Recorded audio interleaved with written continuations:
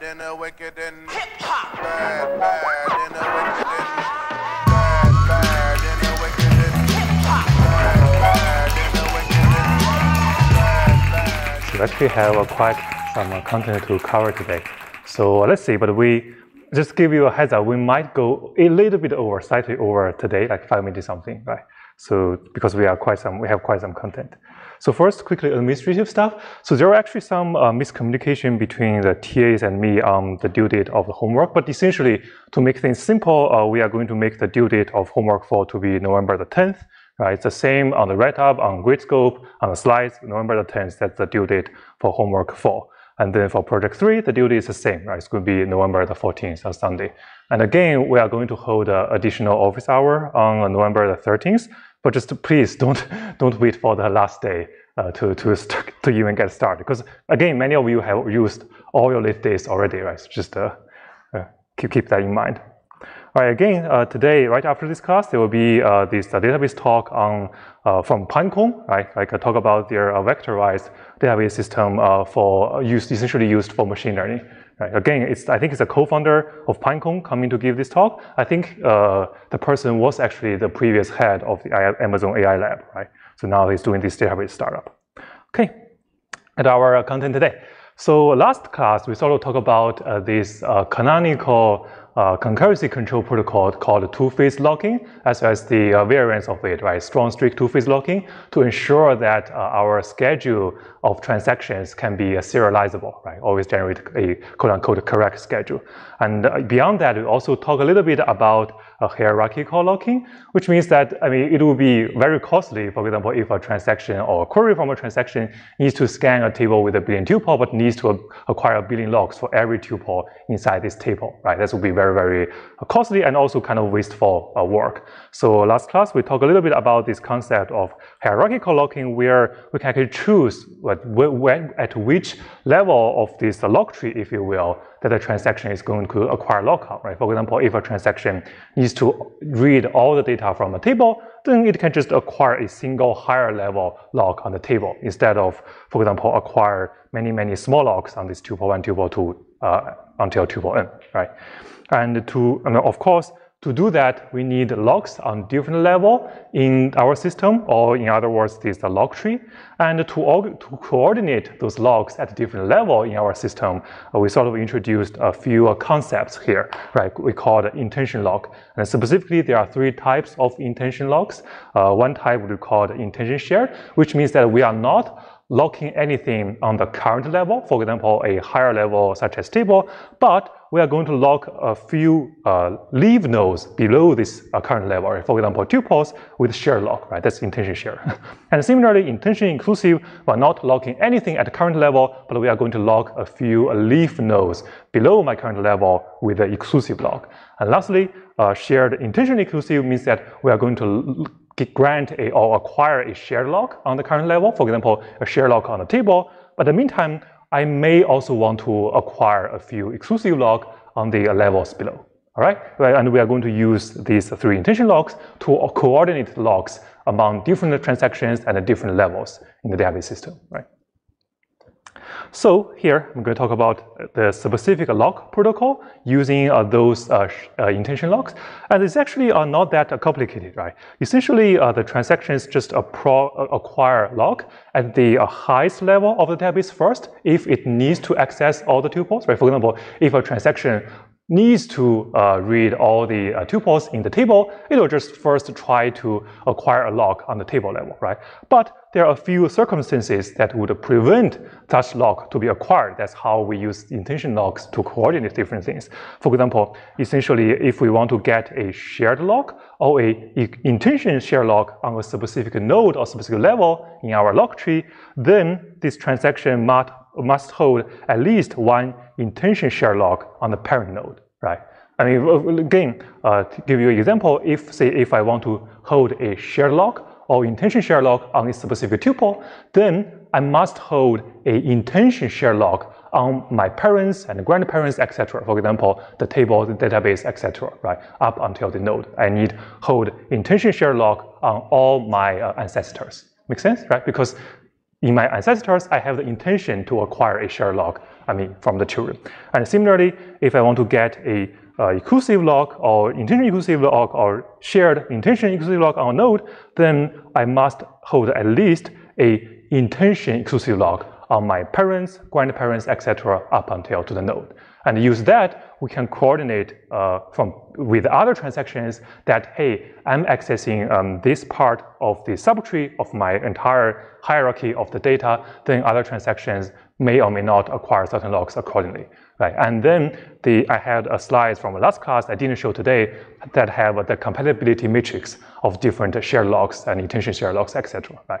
And when transaction want to acquire locks, it follows these rules, as well as it will just check the compatibility matrix I showed from last class to see whether it can acquire a lock or not.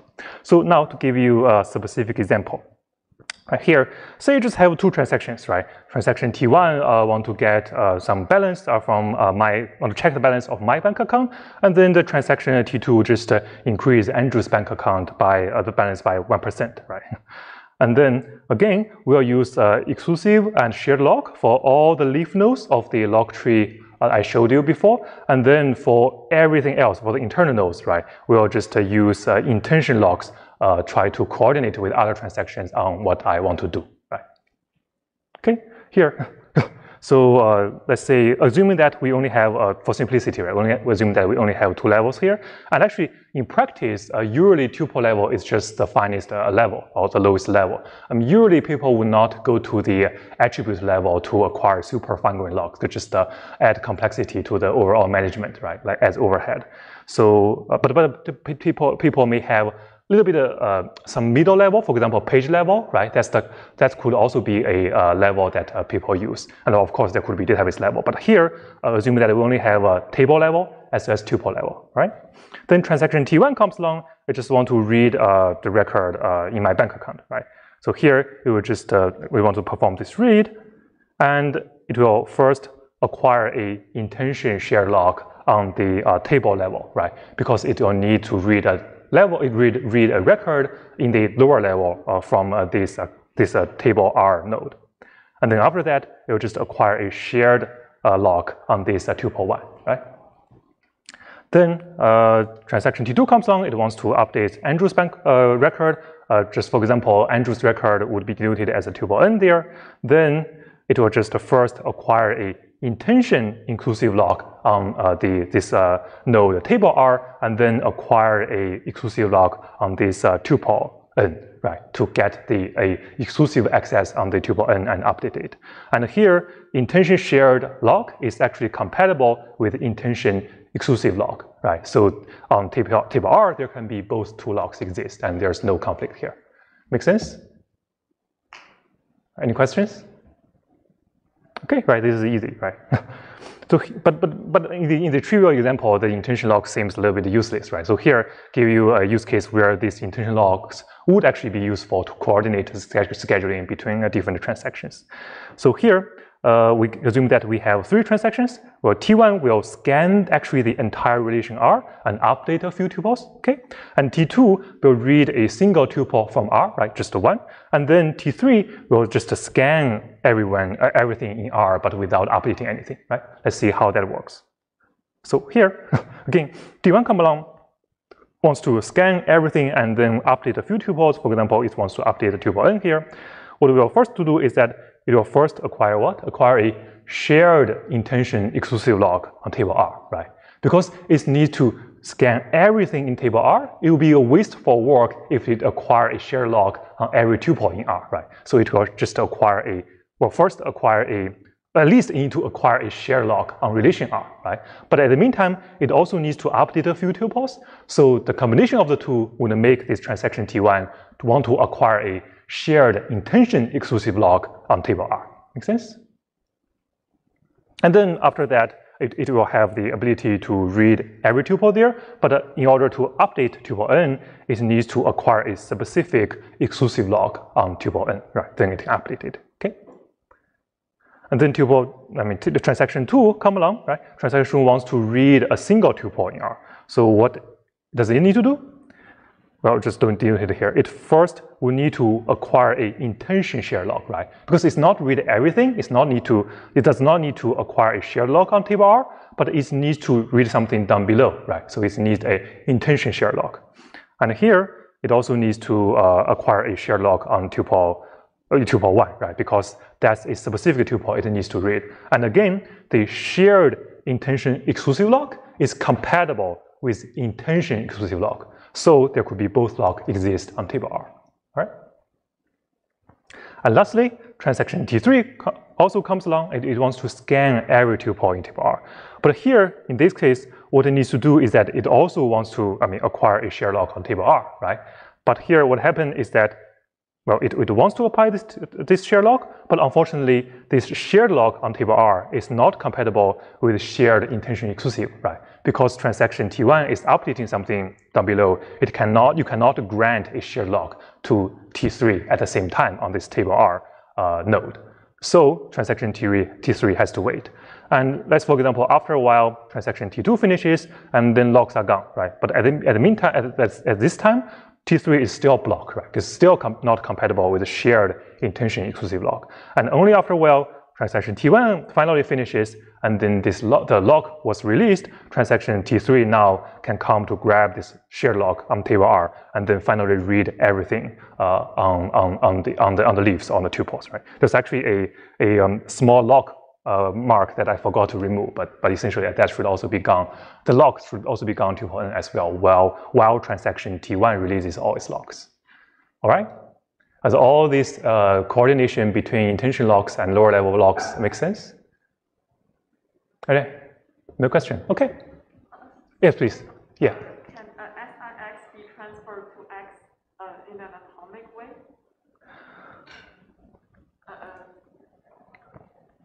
Yeah.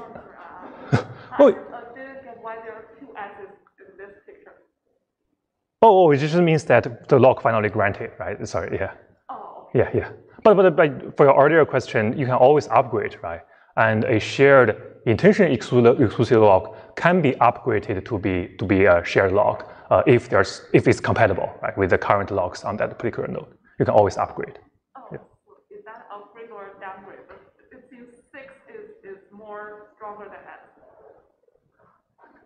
I don't know. Yeah, we can talk about details offline, but in general, you can upgrade. Yeah. Okay, so what all these hierarchical logs give us, again, to iterate, it gives us the ability to acquire as few logs as possible, right? To make sure a transaction can protect all the records it needs to protect and avoid conflicts. But in the meantime, with those intentions, it gives different transactions a way to coordinate between each other and allow the maximum amount of parallelism or concurrency as possible, right? So yeah, again, so intention shared log would just means intend to get a shared log at finite granularity. Intention exclusive means that intend to get a exclusive log at lower granularity. And then lastly, the last log just means that you are going to get a shared log on this node, but intend to get a exclusive log on the lower levels. All right.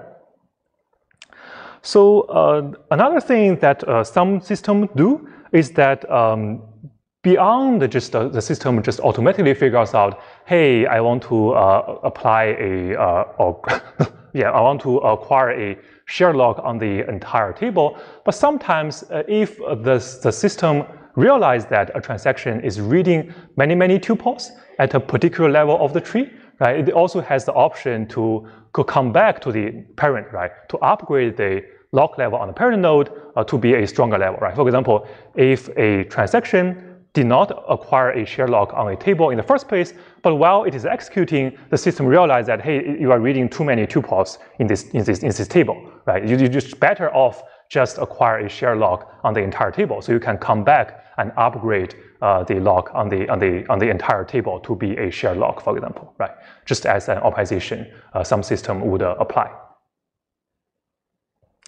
So another thing about these different logs in system is that generally system would not allow you actually to specify these logs manually, right? Like I mentioned before, the whole point of this system is mostly to guarantee this ACID property and deal with all those like tuples override, power failure, etc. for the programmers, right? So that the programmer can just focus on the core logic of the data and develop the logic of your application, to generate a value, right? But in some cases, right, some systems would actually allow you to specify this acquisition of logs if you know what you are doing, essentially, right? If you know that, hey, I know that I need a bulk, for example, upload or a bulk change in this table. I want to, for example, calculate the interest of the entire table, right? Or update a specific field of the entire table. If I know what I'm doing, then, system would actually allow you to specify the log as well, right? If you want to do that to help the system optimize the performance. So essentially, there are different ways to do that in different systems. Right? You can either, some system would call it shared inclusive, and some other system would call it read log or write log. But essentially, what you can do is that you can specify these logs with these various commands. Right? This actually, I think this is actually not in the SQL standard. Right? So this is actually just as many systems would allow you to do as an optimization if you know what you are doing. Right? And the different system would actually have different commands to let you to do that, right? But what is actually more common, right, is actually used by more people is a specific command or syntax called select for update, right? So instead of directly tell the system to log the entire table or to log a specific tuple, many people will do is that if you are write a application, right, or you are writing a transaction that accessing a database that you first want to read, a few records, and then after that you immediately want to update those records, then you can actually use this specific clause to select a few tuples, read their values, and then ask the system to grant exclusive or write log on those tuples at the meantime, right? So that next time when you issue the next query, the next query is going to update these few tuples, you don't have to go to the log manager again and reacquire an exclusive log, right? When you are reading those tuples, originally you only need a share log, but in the meantime, if you use this command, select something, and add this for update keyword after that, the system will just try to acquire exclusive log on those tuples altogether, right? So that it will prepare the transaction to be ready for the upcoming update queries if you have that intention. And again, it's just some way that programmers can do to hint the system what logs it needs to acquire to reduce the overhead and potentially improve the performance. All right? So any questions so far with the hierarchical locking and these commands to specifically tell the system to acquire certain logs? Okay. With no questions, we are going to move on to the next topic of a different concurrency control approach. All right. So far in the class, we will talk about focusing on this two-phase locking concurrency control protocol as well as a few of its variants, right? For example, this strong strict 2PL or rigorous 2PL, and we also talk about hierarchical locking. And the larger category that these types of concurrency control protocol belong to would be called pessimistic concurrency control, right? Essentially, by pessimistic, it just means that you assume the conflict is going to happen very often. So before you access any record, you're just going to put a lock around it, right? Either whether it's a shared lock or exclusive lock, but you are going to lock it anyway to protect this transaction from the potential conflicts, right? But then there's another category of concurrency control protocol will be considered optimistic, right? So what that means is that instead of assuming conflicts instead of assuming conflicts are going to happen very often, you're going to assume that in most cases, right, transactions don't really conflict with each other, right? They may access different tuples in the database, etc. All the transaction rate may just not be that high to begin with. So conflicts are rare. So what you are going to do is that you are not going to grant logs. Instead, you are going to, in most cases, you are going to pre-assign a scheduling order of those transactions, and in most cases based on timestamps, and you are just going to assume that these transactions can finish their execution without any conflict. In other words, equivalent to a serial execution, and then all commit. And if there are actually conflicts with the predefined serial execution order, then you just deal with the conflicts afterwards. All right? But in this case, you don't really acquire lock before you access the data. Okay? So that's what we are going to focus on today. Right? So again, just for this broader category of timestamp ordering concurrency control or optimistic concurrency control, the fundamental intuition is just use the timestamp of different transactions to determine the serialization order of them, right? And then after you determine the order, you're just going to follow this order and make sure that all the transactions, they have a schedule that would have an execution result equivalent to this predefined order, right? When I say predefined, it's not entirely true, right? In some cases, you can actually come back to modify the timestamps, but in most cases, right, the timestamp would be fixed.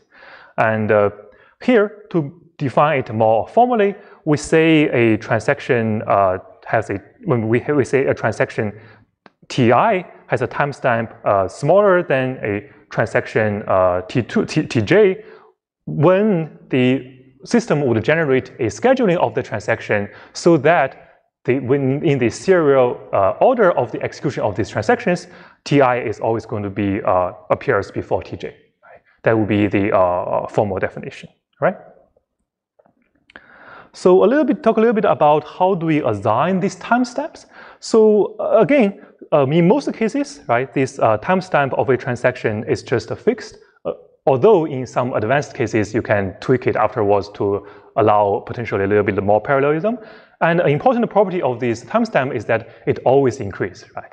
You can't really first assign a transaction with a timestamp, like say 1 or 5, and a while later you come back and assign another transaction a timestamp smaller than that, right? Say 2. Then that would be very difficult to schedule. In practice, it's always monotonically increasing. And then different systems actually assign this timestamp at different times when the transaction executes.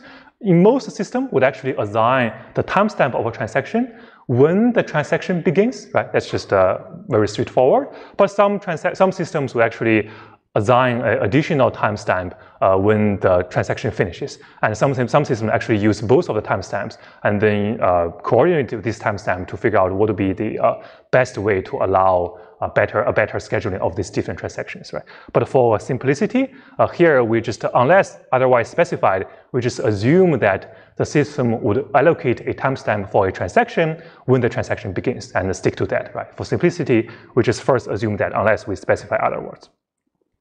So there are also different choices or implementation strategies to allocate this timestamp. Most systems actually would not. I mean, the first would be use the system clock, right? You just use the get timestamp function from your system. But most systems would actually not use this approach. Well, mostly, as you can imagine, first is very dependent on the operating system, right? And you don't really have a kind of control over that. And second of all, I mean, for example, I think a week later, right, we have this daylight shift, right, from the daytime to when we shift the daytime by an hour, for example, right, the timestamp in the system may sometimes change, and then that may cause lots of problem if you just rely on the system clock. So what most people do is actually to use a logical counter, right? So just internal to that database system, you just have a counter to keep track of the timestamp of different transactions, right? And when the next transaction comes, you just increment this counter by 1, right? That's what most systems will do. But of course, if then now you have this centralized location to allocate all the timestamp, and sometimes this centralized timestamp counter may actually become a contention bottleneck of the system, right? And there are also ways to deal with that. But that's what most systems will do. And the next would be called a hybrid timestamp. That's actually would be more common in distributed systems, right? Because in distributed system, if you want to have a centralized logical counter, then again, it will need to be centralized on a specific machine, right? You have network traffic.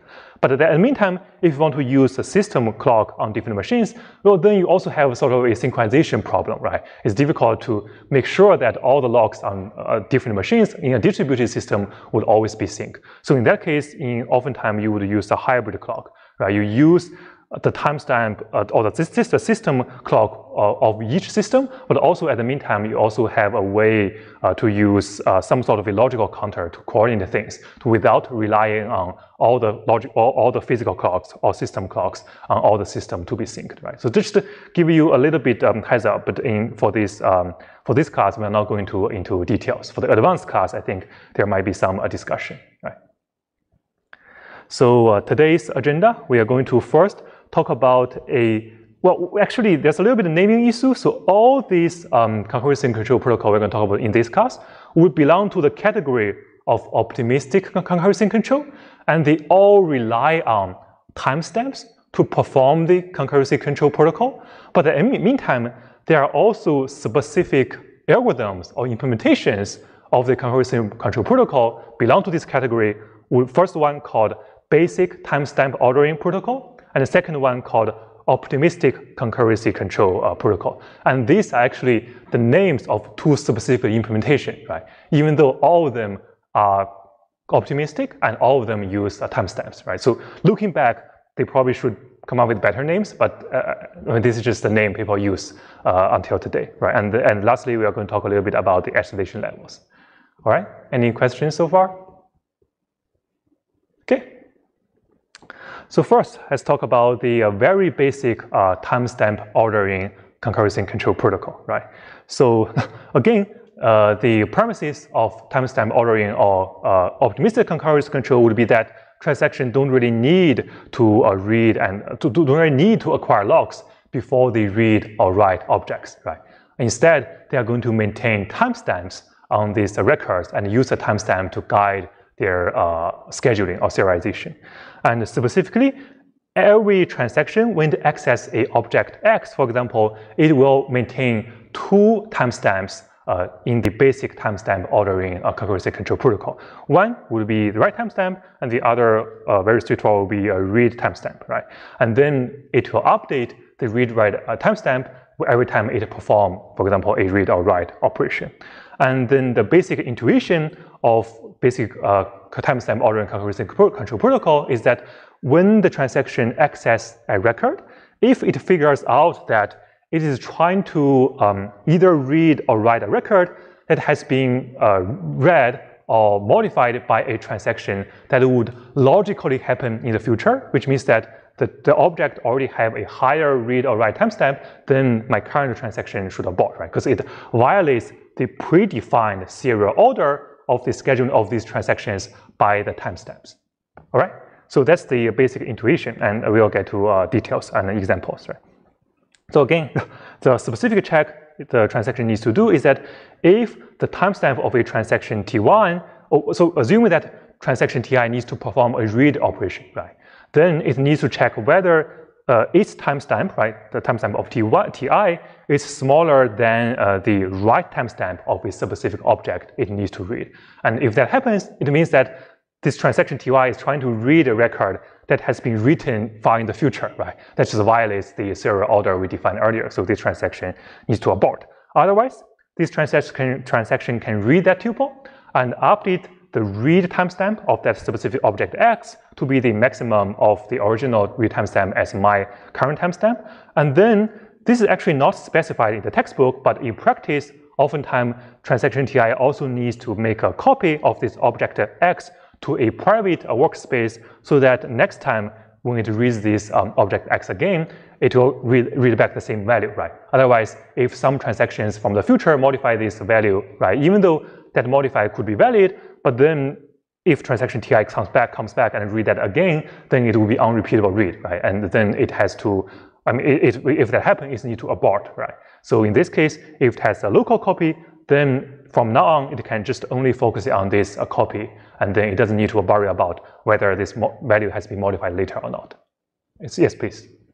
When we abort, we need to undo all of our previous modifications, right? Yeah, yes. Don't we have to keep track of the previous timestamps so that we can update timestamp back Yes.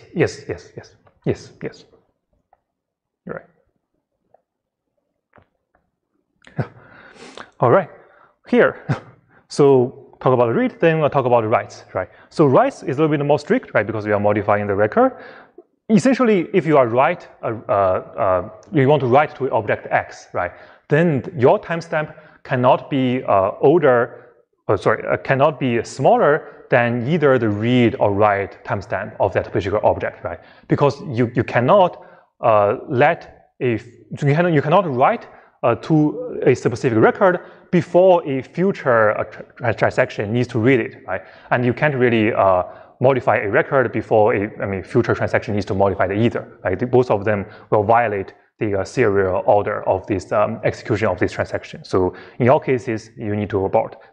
And here, if your timestamp is smaller than both, then you are allowed to write that record, update the write timestamp, similar to what happened to the read timestamp, and then also make a local copy, right? So that you can, later on, you can read that record as well. All right? Give you an example. So here, the first example, transaction T1, read on B, read on A, and then read on A again, right? Transaction T2, read on B, write on B, and read on A, write on A. So here, assuming that at the beginning of the universe, then there's some initial transaction 0 that already written and read all the records, right? So all the records, the read timestamp and the write timestamp would be denoted at 0 in this case. And here, at the beginning of each transaction, we assign them a timestamp, and transaction T1, let's say we assign 1, transaction T2, for example, we assign 2.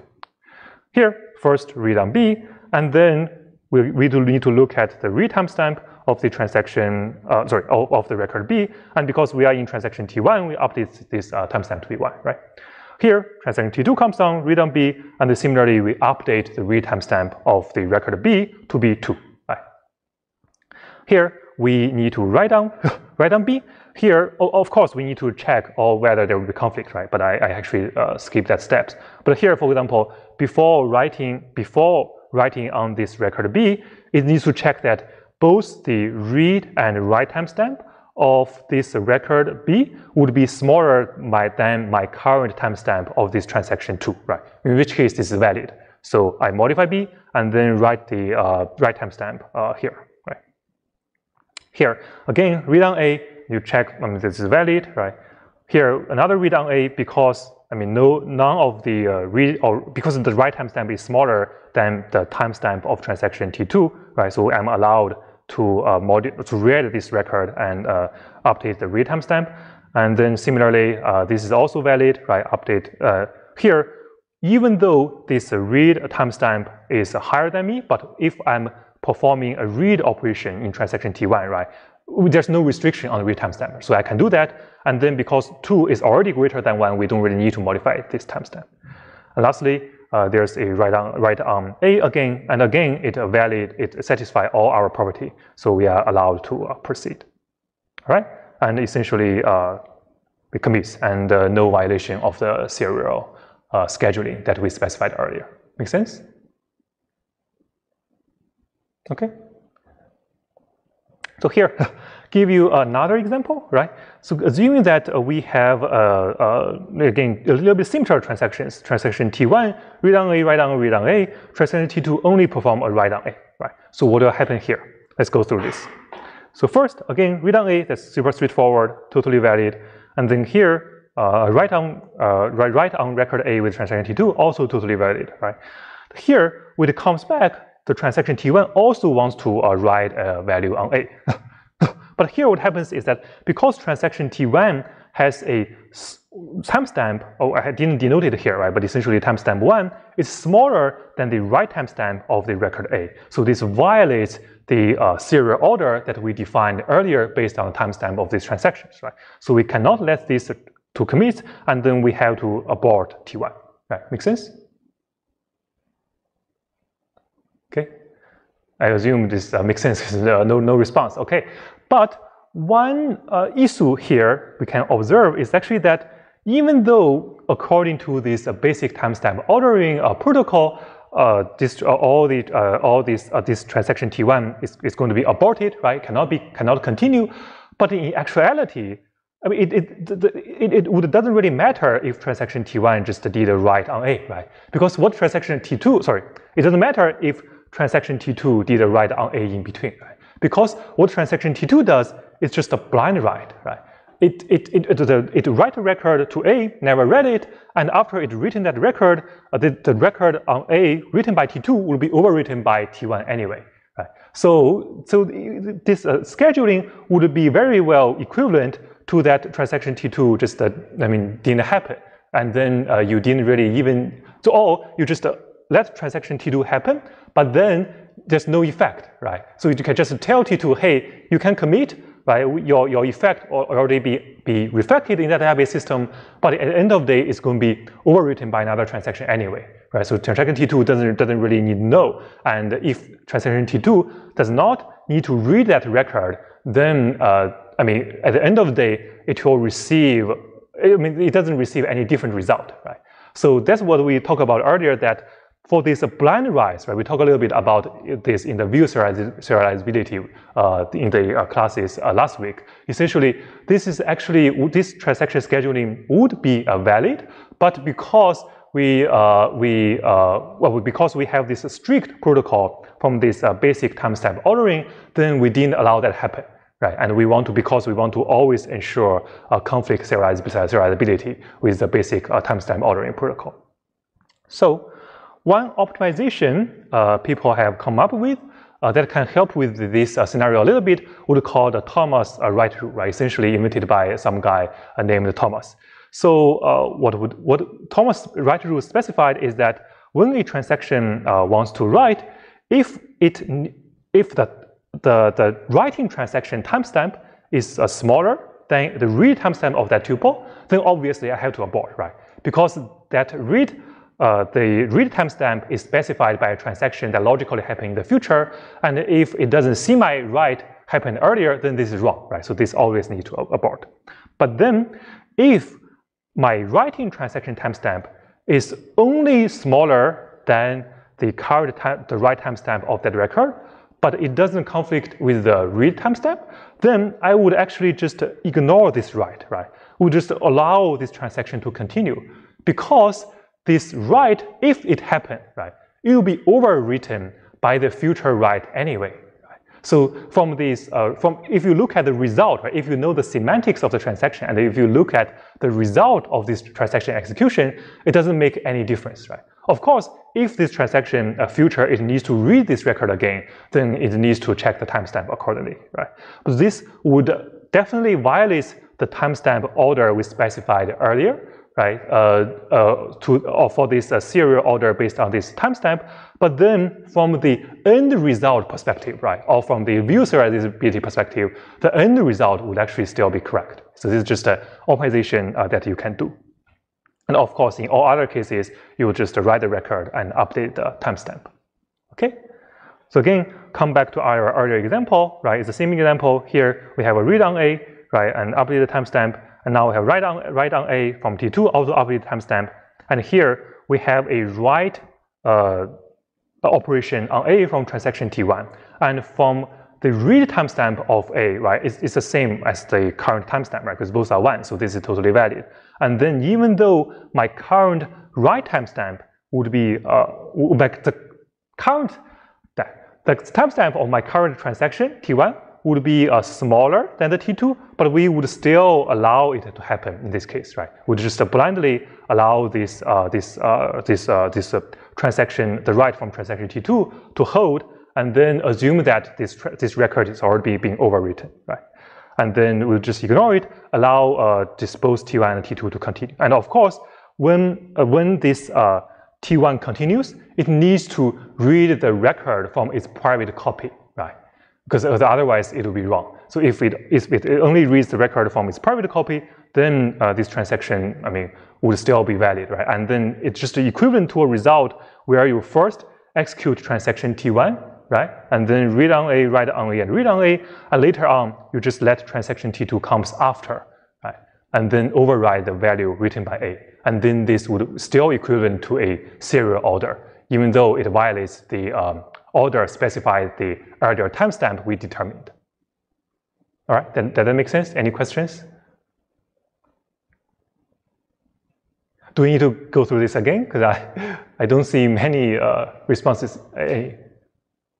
Yes, please. So let's say T1 is trying to increment A. So like it reads A and then it writes back A plus 1, right? Yes. Then in that case, you can't really just ignore the result of T2, right? Because if T2 happened first, then the result of T1 will still be different. Well, T2 logically happened. Oh, T2 actually, well, T2 physically happened first, right? But logically, T2 actually happened after, right? So the execution of the transaction, assume that you T1 read on A, right, up increased by 1, and then read on A again, right? So after the first read, everything happens in the private copy, right? So this would totally be valid, and the value written by T1 would just be overwritten by the value from T2 logically happen later, even though the actual write happened earlier. Yeah, cool. Sounds good. Yeah. All right. So again, this is going to the basic timestamp ordering protocol would generate a schedule that is conflict serializable, right? But of course, like I mentioned earlier, it wouldn't allow blind writes, and then it would not allow certain serializable schedule that could have happened. Right? And essentially, a Thomas write rule would allow make this ordering or the scheduling of the transaction a little bit more flexible and allow a little bit more concurrency with the Thomas write rule. And there's no deadlocks, right? Because I mean, there's no transactions waiting for anyone, right? So that's what it means that this is a optimistic concurrency control, right? Do not hold any lock. But the problem, and actually there are a few problems, right? But one problem is that it's possible for this transaction to have a starving issue, right? Because unlike, for example, the deadlock prevention protocol we talk about, right? We have this mechanism to always prioritize transactions that happened earlier. Here, in this case, I mean, the longer you stay, I mean, the longer that a transaction runs, the more possible that it has conflict with other transactions. And if you abort this transaction come back, there's no way you prioritize this transaction either, right? So this transaction may have a starving issue with this protocol. And another potential issue with the basic timestamp ordering protocol is that it would also permit schedules that are not recoverable, right? Again, assuming that we are not put any weighting on these transactions, right? We just allow the transaction proceed if the timestamp do not violate the rules we specified earlier. So this is a little bit similar to the cascade aborting problem we talked about last class with the basic two-phase locking protocol, right? So essentially, if you only look at a timestamp and if you do not let transactions to keep track of which transactions have read what records on which transaction, then what will happen is that you will generate certain schedules that are not recoverable, and a schedule is recoverable would mean that if a transaction commits, a schedule is recoverable means that a transaction can only commit after all transactions whose changes they read commit, right? So otherwise, the database system would just, if the testament don't do that, when a transaction read a record from another transaction that didn't commit, but the other transaction abort, then I mean this value, if the system crash at the same time, this value would just be lost, right? And then after the system come back again, it cannot find out, hey, what's the value of the other transaction that read from that already been aborted, right? So the record would just be lost. So again, here, give me an example, right? Here, transaction T1, let's say it did a write on A, right? And transaction T2 and read on A and write on B, right? So here, transaction T2 can perform the read or write, right? Because it has a timestamp that is higher than T1, right? Assume that it has a timestamp that is higher than T1, and then according to the basic timestamp ordering protocol, it will be allowed to perform such read. But then after a while, if the transaction aborts, then right, assume that T2 already committed, right, after that. Then assume that after a while, for example, there's a power failure, then the transaction T1 has to abort, then this record is just lost, right? T2 would actually read, at that point would have already read a value that is written by an aborted transaction, and then this is definitely be invalid. So in this case, the transaction T2 would actually not be a recoverable, right? If for example, the power failure would be resolved and you're trying to restore the database to the original state.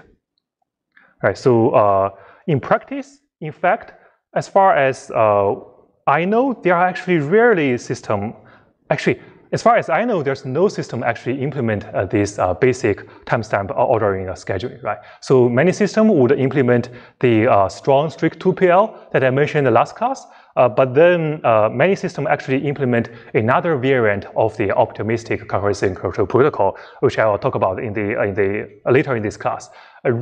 As far as I know, nobody really implemented this basic timestamp ordering concurrency control protocol. And besides these few issues I just described, there are also issues there are also performance issues, right?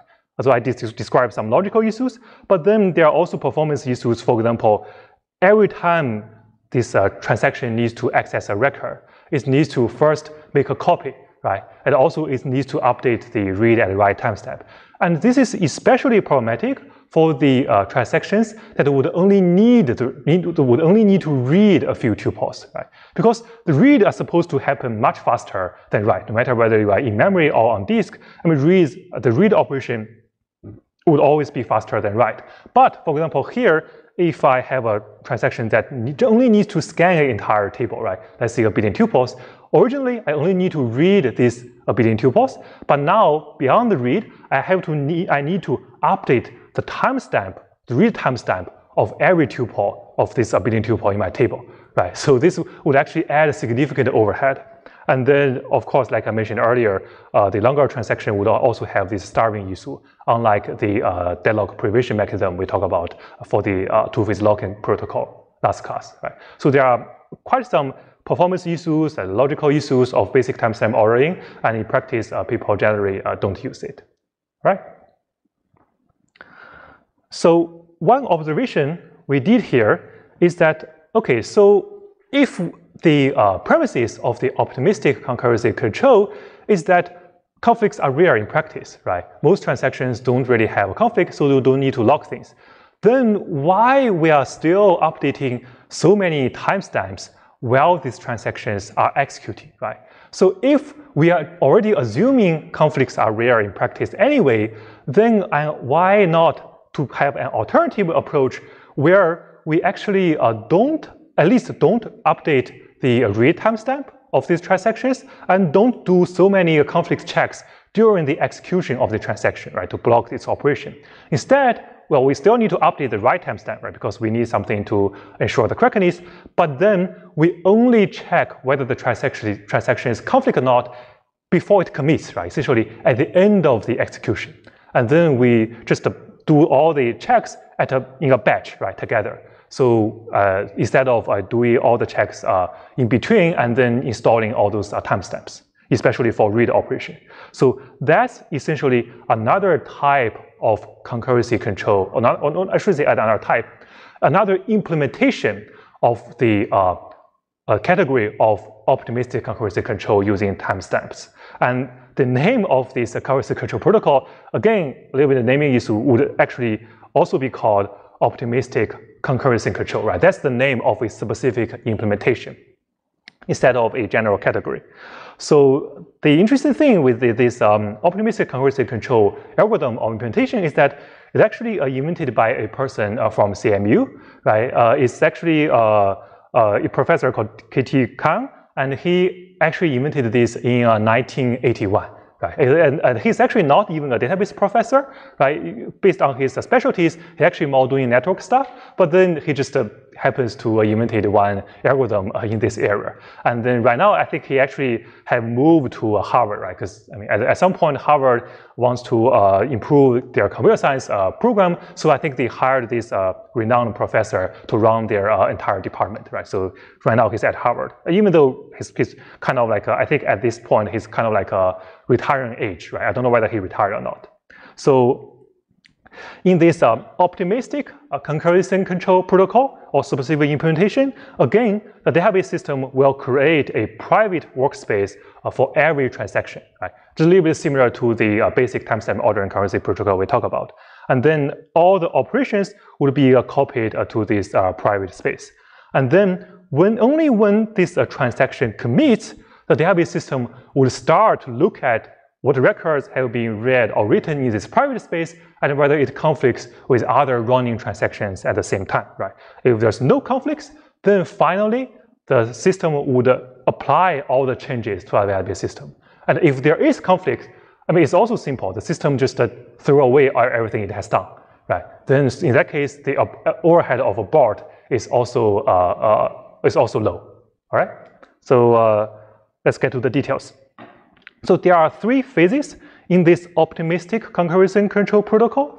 And again, still there's a little bit of naming issue. So in this the first phase called read phase, it can actually both read and write tuples in the database system, but only in its private copies or private workspace, right? So the read phase just means that the transaction is not applying any changes or writes back to the database system, right, to the global database content. But it can both read and write records in its private copy of the workspace.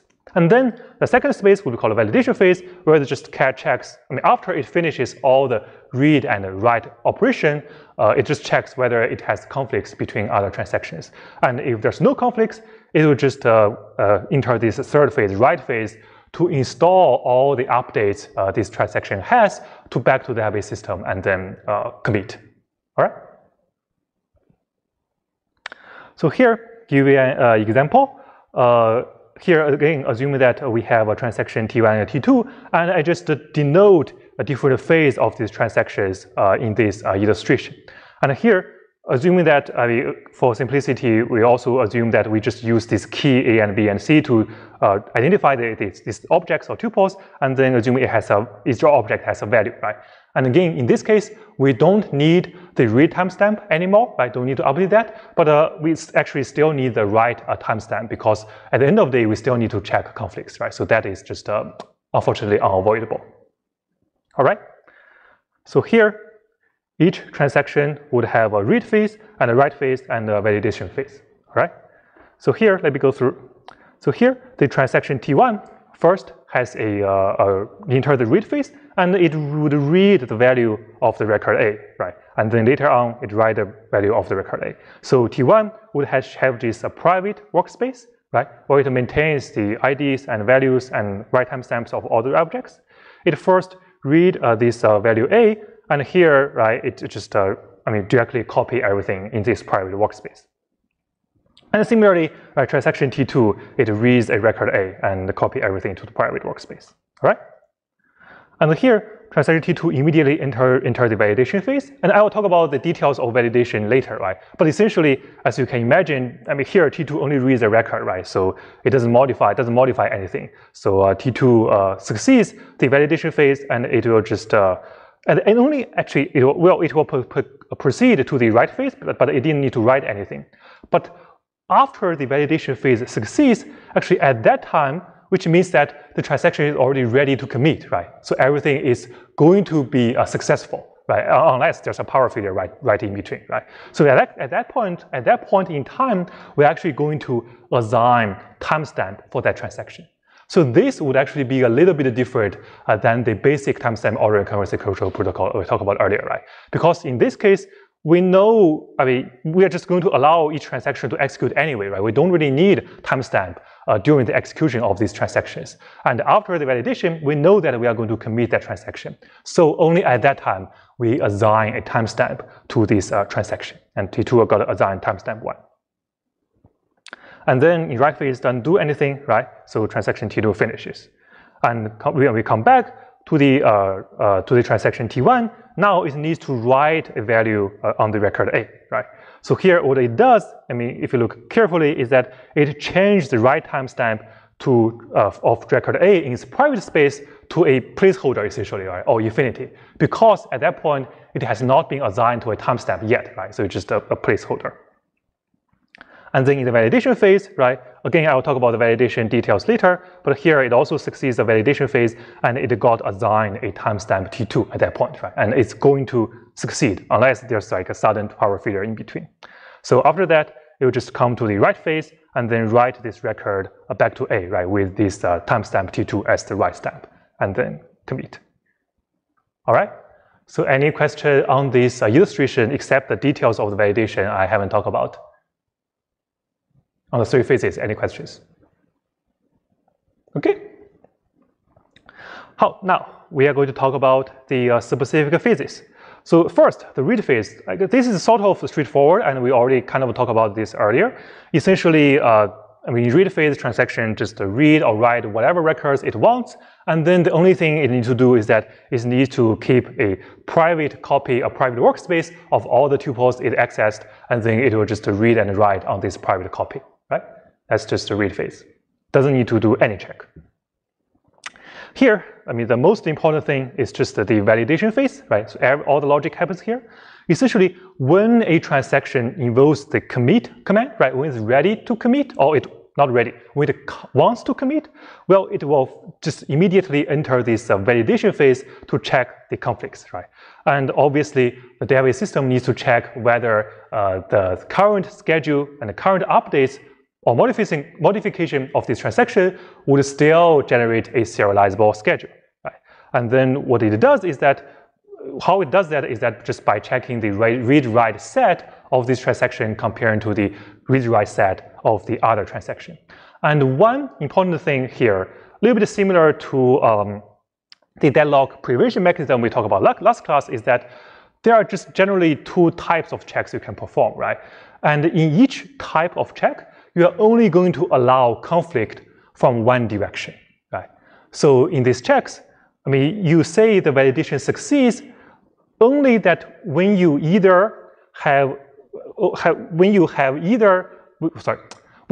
either have conflicts from younger to older transactions, or if you only have conflicts from older to younger transactions, right?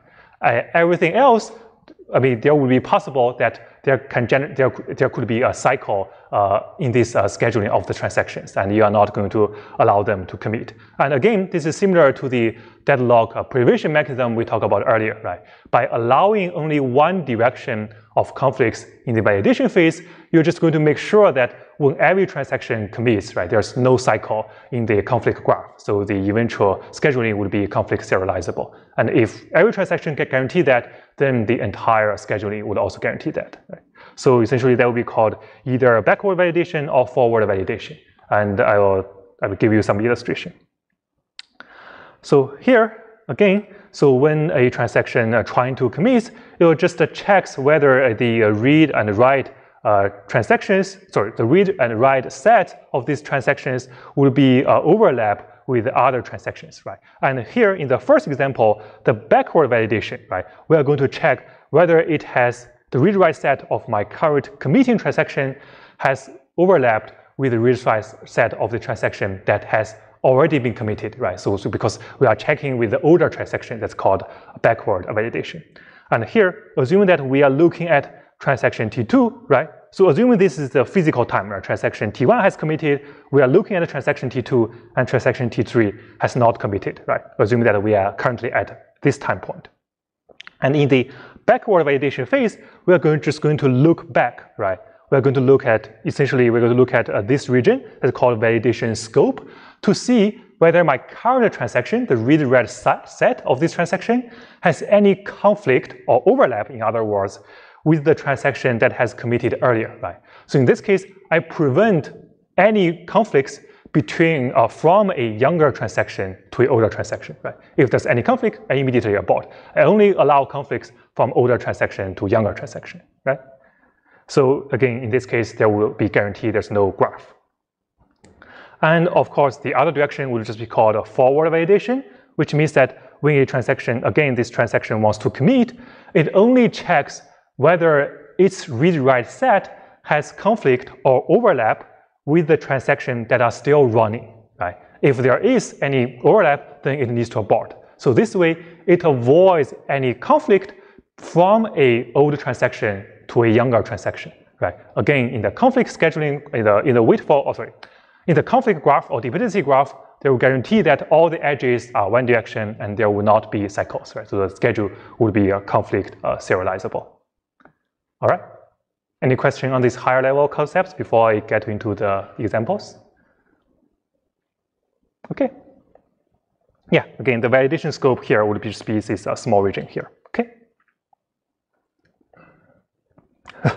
So here, I mean, for the purpose of discussion, we are going to focus on the forward validation, right, in this class.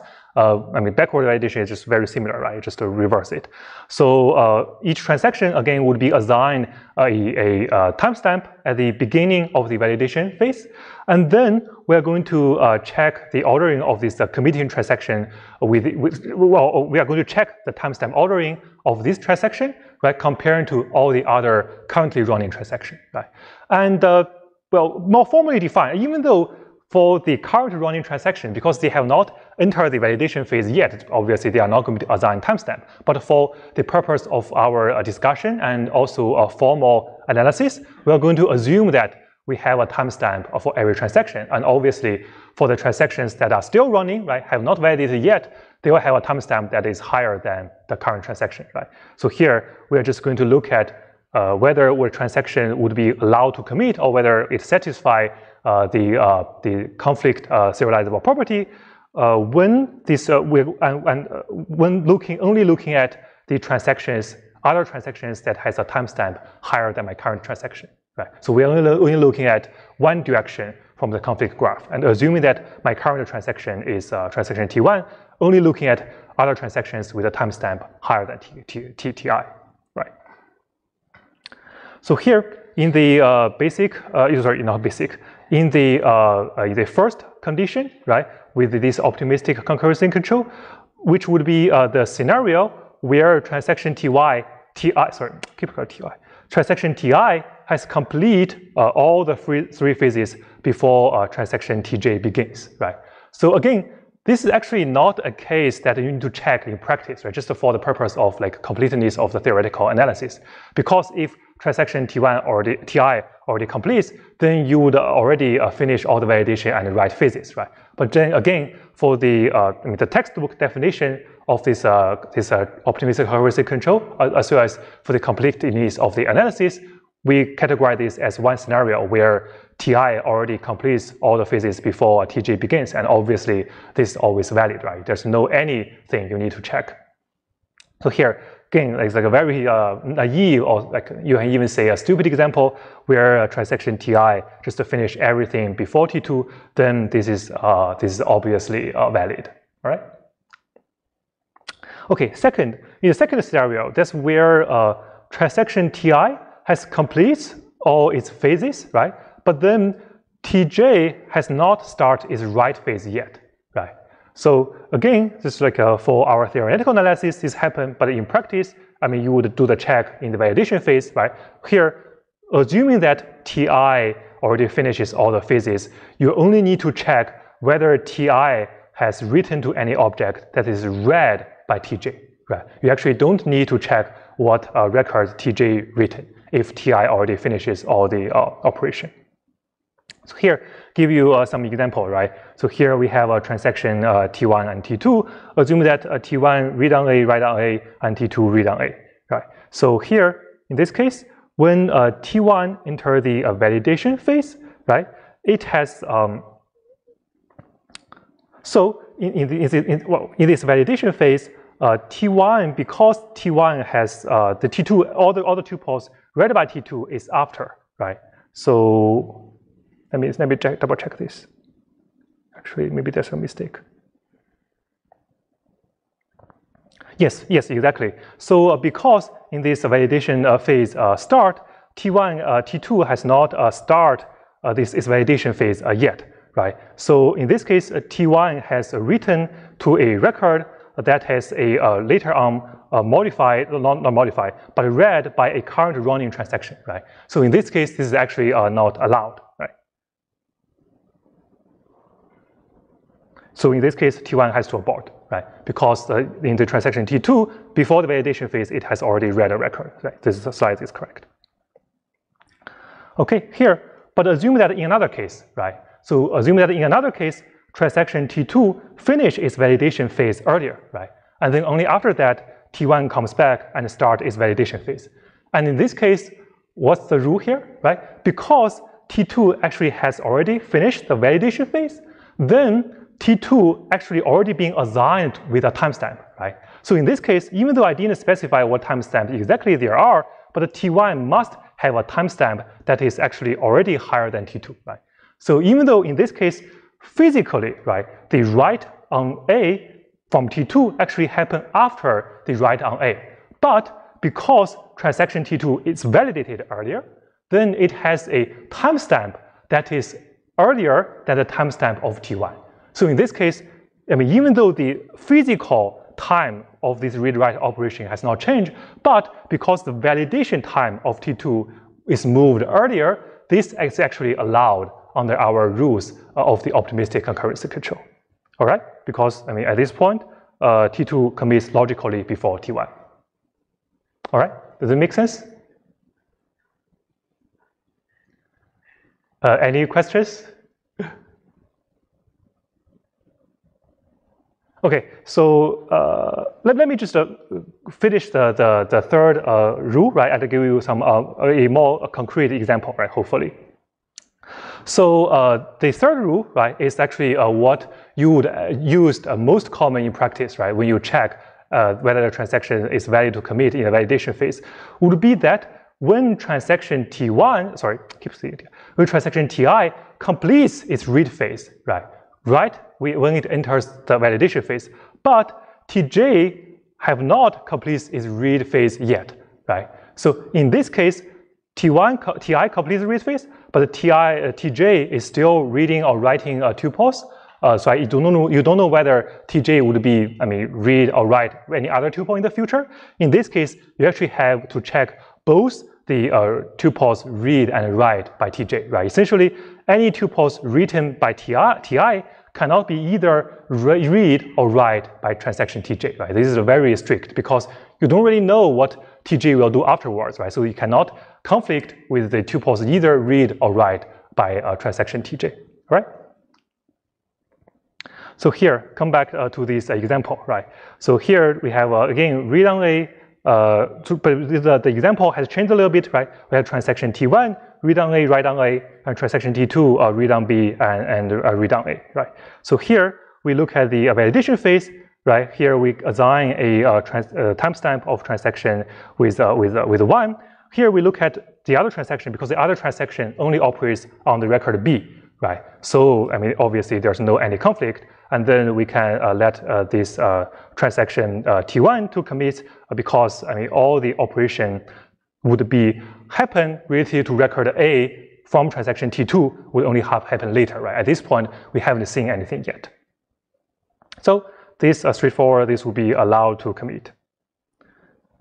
And then after a while, when transaction T2 comes back, right, it will read the record A, and then, of course, in the private workspace, it also needs to update this value of the record A, right? And after that, when T2 enters the validation phase, well, it will look at whether it has written any record that will be violate with the other transactions that are operating on sorry, it will check whether it has written any record that is either read or write by any other concurrent running transactions. So in this case, T2 only do read, right? Read on B, read on A. So when transaction T2 trying to validate, it also satisfy all the rules, and it can also commit as it needs. All right. Okay, so we have finished talk about all the rules of this optimistic concurrency control. Any confusions? Because I don't see much response.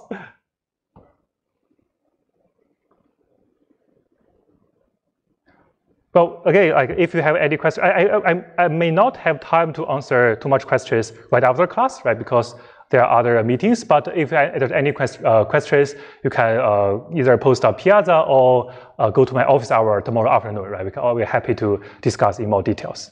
All right. So now talk a little bit about the write phase. Write phase is also a little bit straightforward. Honestly, it's just when the validation phase succeeds, you just write whatever changes in this write phase back to the database, right? Whatever records that has been modified this transaction. And the only thing probably to note here is that In most systems, you would only allow one transaction to happen at the write phase, right? Because even though it's called optimistic concurrency control, at the write phase, we are trying to modify the content of the database. You still need to take a lock, essentially, right, to make sure that you apply all the modification from this transaction to the database in an atomic fashion. There are methods to make this write concurrent, but they are pretty complex. And in practice, most people don't really do that. But the argument would be that because we've already finished all the operation of this transaction, right? We already know what records we read, we write. We only need to apply the values instead of trying to, perform drawing algorithm, etc. So the write phase should be short, and so that we can take this lock in this case, right? That's the argument there. So again, for the scenario that this optimistic concurrency control would benefit, it would mostly benefit a scenario where the conflict is low, right? Essentially, for example, when all the transactions are read-only, right? Then in the validation phase, you don't really need to check anything. Or, for example, when the transactions just are accessing disjoint subsets of the data, right? In this case, the validation overhead is also low because, there's nothing overlapping to check. So, if the database is pretty large, or if the workload is not skewed, then there will actually be an ideal case for this to happen, right? Because in this case, the database has many records, and different transactions will likely to access different parts of the system. If the database system is very, very skewed, right, then it's kind of degenerate to the case of two-phase locking, right? Because if the database system is the workload is very skewed on the database system, right? Every transaction is just accessing one single record, then most of the transactions would have a conflict. You would have aborted most of them anyway, right? So at the end of the day, probably only like one or a few transactions can commit, and in two-phase locking, it will be similar, right? So this would be beneficial when the conflict rate of the transactions are low, all right? Of course, there's no free lunch here, right? So even though it has certain benefits when the conflicts of the transaction are low, conflict rates of the transaction are low, there comes if the performance implications, right? For most is that at the end of the day, you still need to copy all the data, right, to this private workspace to operate on. Otherwise, you cannot just let the transaction to continue without checking anything with others. Right. And this copying overhead may also give you performance degradation. And then the second is lesser a issue, but sometimes could also be a bottleneck, which is the validation of write phase, right? So especially during the write phase, I said that most systems would only allow one transaction to write at a time, right? So if the write phase gets longer, then this may and in some scenarios become a contention bottleneck. And lastly, aborts in this scenario or in this optimistic concurrency control protocol would actually be more wasteful than two-phase locking, right? Because in two-phase locking, when you identify that I'm trying to acquire a lock, but that lock acquisition is already causing conflict, you immediately abort the transaction and roll back all the changes, right? But in the case of optimistic concurrency control, no matter whether the transaction is going to be aborted at the end of the day or not, you're going to finish every operation anyway, right? Because you assume most transactions don't need to abort. You just do all the operations, made all the updates. But then at the validation phase, if you realize that you need to abort, then you have to throw away all the work you have done, right? So, you realize that you need to abort later, and you potentially can waste more work under optimistic concurrency control. So, again, there's no free lunch here. There's the trade-offs, pros and cons, and in practice, there are many systems either use optimistic concurrency control or two-phase locking protocol, right? But not many. As far as I know, nobody really used the basic version of timestamp ordering that I mentioned in the beginning of the class. All right. So we finished talk about the higher of the fundamental concepts of the concurrency control protocols already, right? Like I mentioned, we need to go a little bit over maybe 5 minutes in this class. We talk about a little bit additional issues that people have dealt with beyond the fundamental concepts of a concurrency control, and that's related to the different isolation levels database system are actually using today, right? But before that, any questions about either time-stamp ordering or optimistic concurrency control, the examples I talked about earlier? No? All right, so we'll just finish up with the few additional issues and different variations of isolation levels, right? So far, we have only talking about concurrency control protocol, where we assume that all the transactions are just read and update existing objects, right? We assume that the objects are fixed set, and then we haven't really dealt with the scenarios where we can insert, update, or delete tuples, right? So just give you an example here, right? Assuming we have this problem is called a phantom, by the way. So assume that we have this table on people with ID, name, age, status, etc. Right? So here, transaction T1, for example, we are going to select the maximum age of all the table with the status equals to lit, right? For example, here, and then assume that we get a value of 72, right? Like this is a maximum age. Then assuming transaction T2 comes along, and then insert into the table with a record of age 96, and the status also equals to lit, right? So what will happen here? What will happen here is that, well, the transaction T2 can commit, and then after transaction T2 execute the same query again, then it will actually get a different value, right? It's unrepeatable rate, right? So, I mean, even though here transaction T2 is not modifying any records that the T1 has read, right? No, right? It's like just insert a new record. But then this transaction T1 actually, have an anomaly problem, right? Where it reads a value for the second time, the value has changed, right? So this is not what we call a correct read operation, right? So this problem would actually be called a phantom. And what's really going on here, right? We spend all these 2 classes talk about all these different concurrency control protocol, right? Protect this and that, and the confusing optimistic concurrency control, right? And at the end of the day, hey, like we are not guaranteed a correct result in our database, right? So the problem that is happening here is that the fundamental theory or protocol of serializability only guarantees, the schedule is correct or serializable if the set of objects is fixed, right? But in practice, of course, things are not this way, right? There are things that are not handled by the fundamental concurrency control theory or protocol, and the phantom problem would be one example, right? So that will happen when you insert or delete records from the database. So in general, there are 3 ways to deal with this phantom problem, right? You can, I will just quickly go through them. The first would actually be a re-executed scans, right? This is actually be kind of straightforward, right? What this does is that when you first execute a query, any query with a where clause, you just record all the read set of this query, right? And at the end of the transaction, before you're trying to commit, you execute all the query with a where clause again. And to check that whether the queries of all these queries with the where clause, whether the read set of all of them would be the same of the read set of these queries you first time you execute them, right? If yes, you commit. If no, you abort. Straightforward, right? This would work, right? This is correct. But of course, this is very costly, right? But this is one way to deal with it.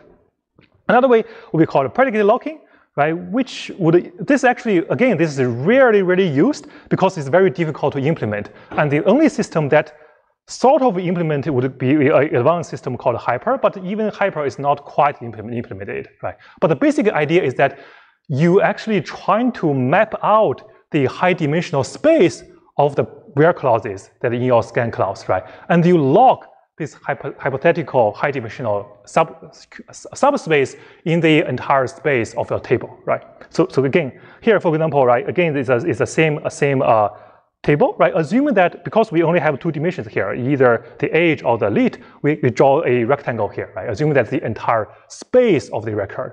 So when the first transaction comes along, trying to read this record, right? It's just perform a where clause selection, and it will have a hypothetical space in the high dimensional space where all the records that contains all the records with status lit, right? And then under this method, the system will just try to lock out this entire mathematical space, right? And then when the next transaction comes along, because it's trying to insert a value that with age 96,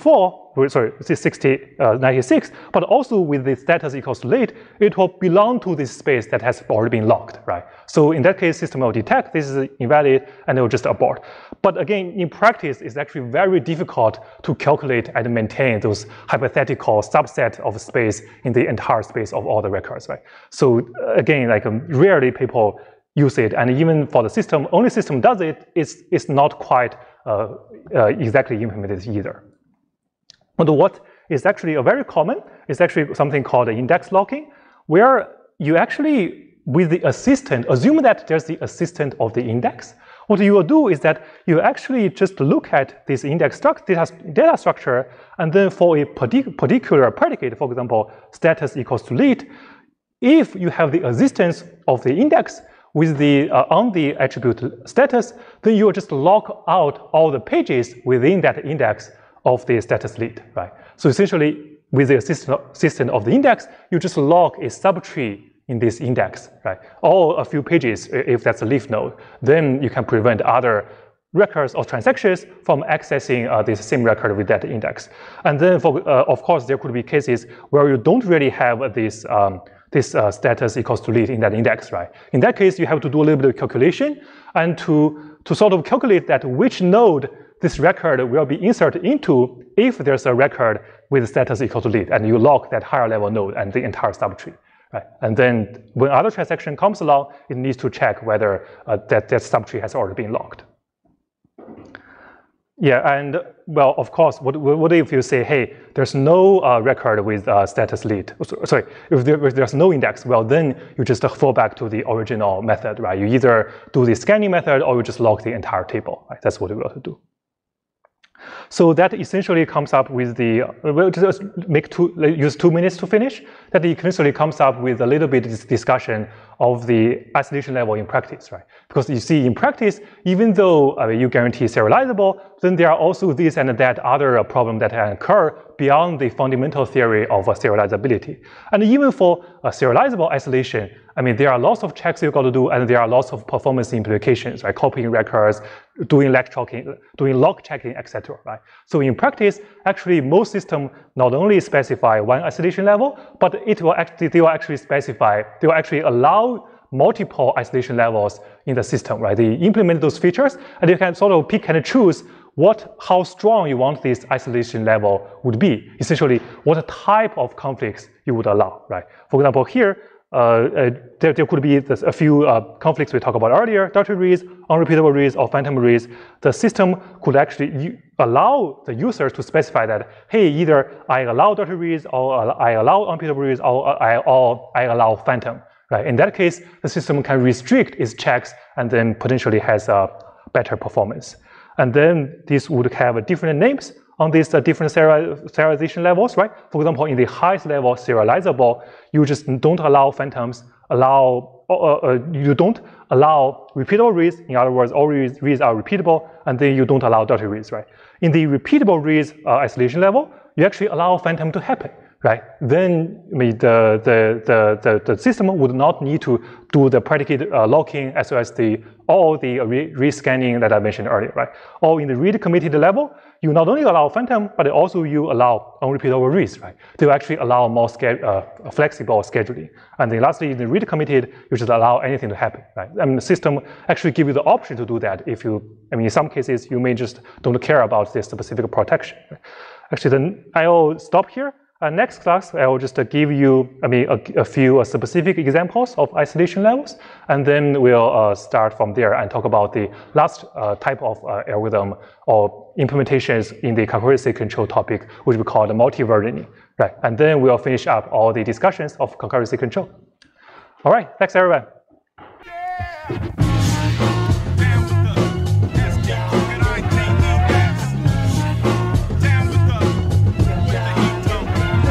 ICK, talking about about the St. Ange brew. Run through a can or two. Share with my crew is magnificent. Plus it's mellow. And for the rest of the commercial, I pass the mic on to my fellow. For a mic check, bust it. The bees on set to grab a 40. To put him to yoke and snap his neck. St. Ange. Take a sip and wipe your lips. You, my 40's getting warm. I'm out, he got the dip. Drink it, then I burp. After I slurp, Ice Cube, I put in much work.